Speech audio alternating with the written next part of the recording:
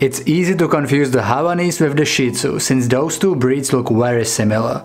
But there are some important differences between those two breeds. In this video I will tell you what are the similarities and differences between the Shih Tzu and the Havanese.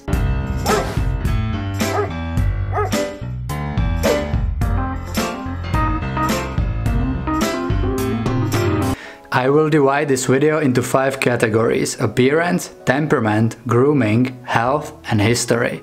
Let's start with the appearance. The Havanese and Shih Tzu look very similar together. The most distinctive feature of both breeds is the long silky fur.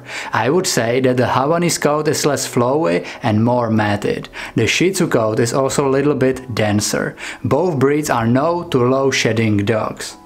One way how you can recognize these two breeds apart is their tail. The Havanese tail curls over their back in a fold, but the Shih Tzu tail held right over their back but never touching the back. Both breeds have almost identical height, which is between 20 to 26 centimeters, which is 8 to 10 inches. Shih Tzus are sometimes a little bit heavier. Their weight is between 4 to 8 kilograms, which is 9 to 18 pounds. The Havanese weight is between 3 to 6 kilograms, which is 7 to 14 pounds. The last difference is their gait. The Shih Tzu gait can be described as smooth and effortless, while the Havanese gait is oftentimes described as springy. It's because the Havanese have a little bit shorter front legs than the back legs. So as you can see, the appearance is almost identical. Those are very similar breeds that are hard to recognize apart. And now let's talk about the temperament. It's true that both are affectionate, active and loving family companions, but the Shih Tzu is much more independent and stubborn dog.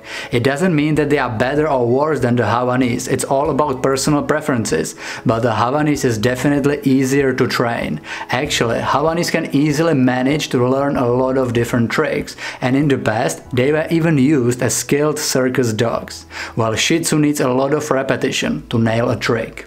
On the other hand, thanks to the independence of Shih Tzu, it's easier to leave them home alone and they can even play alone. The Havanese is more needy and they will want your attention all the time. They also suffer more from the separation anxiety. The Havanese is also, let's say, more clownish and mischievous. When it comes to grooming, both breeds are very high maintenance dogs. They need frequent brushing to keep their coat in good condition. The fur also needs to be trimmed and kept out of the eyes.